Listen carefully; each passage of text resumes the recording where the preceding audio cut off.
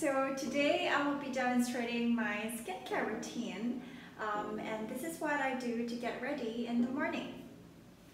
So my skin gets a little bit dry when I first wake up, so I just use the milk cleanser, which has purified seawater, which is skin calming, as well as camphor, and is also fortified with an antioxidant, Brassica oleracea, also known as Lauricia, so I don't need very much of that.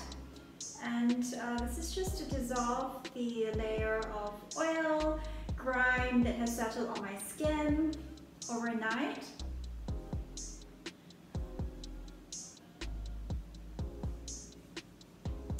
And it's an emulsion, so there's really no foaming at all. And then with a moist cotton pad,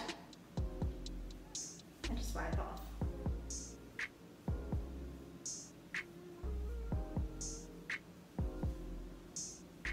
And as you can see, I'm instantly more radiant. Now the key thing about cleansing in the morning is that while you want to feel fresh, you don't want to dehydrate your skin because we live in a tropical climate, and for those of us who have combination skin, and I have combination skin, my T-zone, for example, tends to produce a bit more oil, and when the weather is humid and my skin is cleansed squeaky clean in the morning, what happens is that we tend to get this thing called reactive SEBORRHEA, where I find that I produce paradoxically even more oil over my T-zone. So this sort of cleansing routine in the morning helps to maintain a moisturizing layer, also known as a humectant, that forms the base of my makeup. So now that my skin is clean, I want to go on to show you guys step 2, which is the Silkpeel. I use this as a microdermabrasion tool at home when I don't have time for a medical facial in my clinic, which takes up to half an hour, and I get to do this every day. So I'm just going to demonstrate how I use the acne solution. The base of this is polyglutamic acid, so just give a gentle pat, about 1 drop over all my acne prone areas. Polyglutamic acid is 4 to 5 times more effective than hyaluronic acid in terms of its humectant properties, but it's not as widely used simply because of the high cost of the ingredient. But it forms the base of our antioxidant serums, and is perfect for this Silkpeel regimen. So then the skin brightening solution that contains the yeast extract. So again, pat it over my problem areas, okay, where I want my skin to appear brighter. And then, so I used to get quite a bit of outdoor sun exposure. I mean, I was always wearing sunscreen, but it's always good to include a little bit of antioxidant boost in your skincare regimen, and this contains the Centella asiatica extract for skin lightening and for scars. So as you can see, my complexion already appears brighter. We've not used a Silkpeel yet, but this is essentially the Medfacial solution that we are incorporating in a home facial treatment regimen. So you do see a little bit of the red marks, but that's normal. So there's some parts of your face that will feel more sensitive. So my recommendation is to move quickly. But you shouldn't skip the antioxidant serum step. Now a lot of people think that you should use these devices to remove your blackheads and whiteheads. Well, the Silkpeel is not designed for that. Those devices tend to exert a lot of pressure, and it doesn't help in the treatment of blackheads, which are a form of acne known as open comedones. Rather, it just physically removes it at that point of time, and very soon you find that the debris, the dead skin and the dirt accumulates in the surface of skin again. It gets oxidized, and that's why it turns black. This, on the other hand, employs the principle of vacuum microdermabrasion to increase the absorption of the topicals that's applied.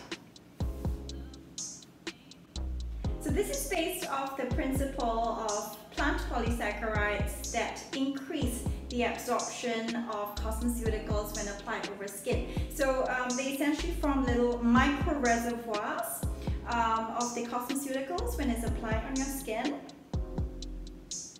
And it's very, very effective. We are able to assess the skin's hydration levels with an independent biocapacitance skin analyzer, and you'll find that there is an increase in the skin moisture levels. So I use it with the amino acid mask. So the amino acid mask is part of my home masking regimen that uses the polysaccharide material.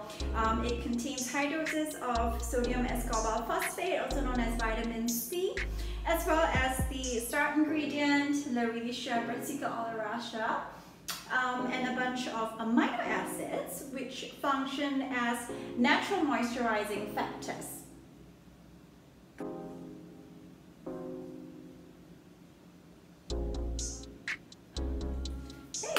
So I have the mask on now. It's a gel mask formula, and that's when I'm going to retrieve the ice cold polysaccharide mask that has been reconstituted. I use distilled water just to maintain the purity of the face mask. There are no additives in this mask, and unlike the one-time use facial masks that are truly quite ecologically unfriendly because there's just so much waste. So with the amino acid mask on, I'm just gonna wear this.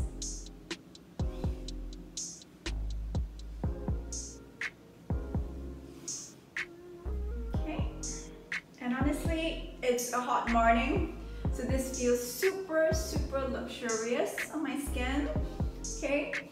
I leave it on for about 15 minutes, and during this time I check on my emails and reply messages to get ready for my day.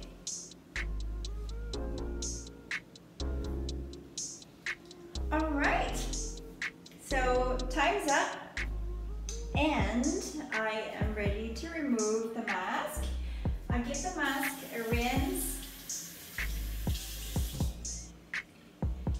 and then I put it back in the mask bar in the ice water because I plan to use it again in the evening. So now I wash off the mask.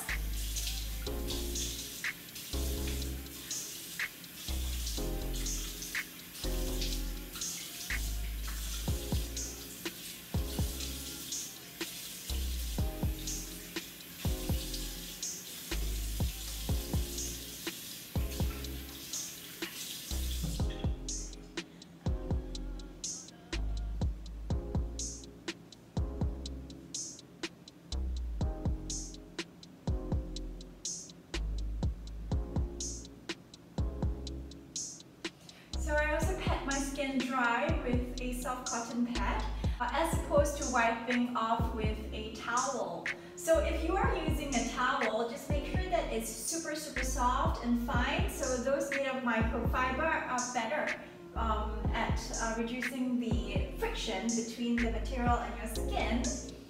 Right? But for me, a soft cotton pad is the most gentle on my skin.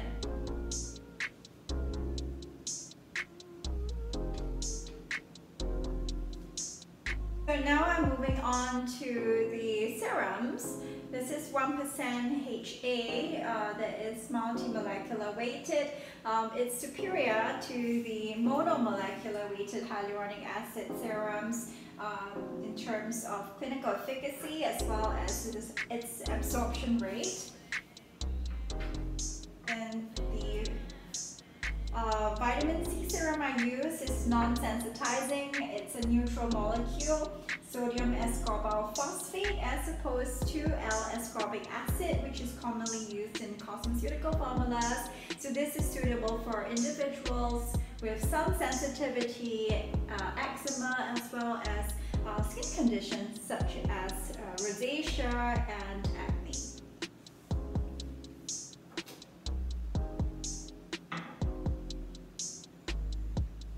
This is the Radiance Emulsion. It's my go-to day moisturizer. It contains amino acids for antioxidant repair, oligopeptides, as well as niacinamide for the brightening effect. Now, I highly recommend emulsion formulas which are oiled in water in the daytime, especially in a humid tropical climate like Singapore, because it can otherwise get quite uncomfortable, especially if you're wearing a mask.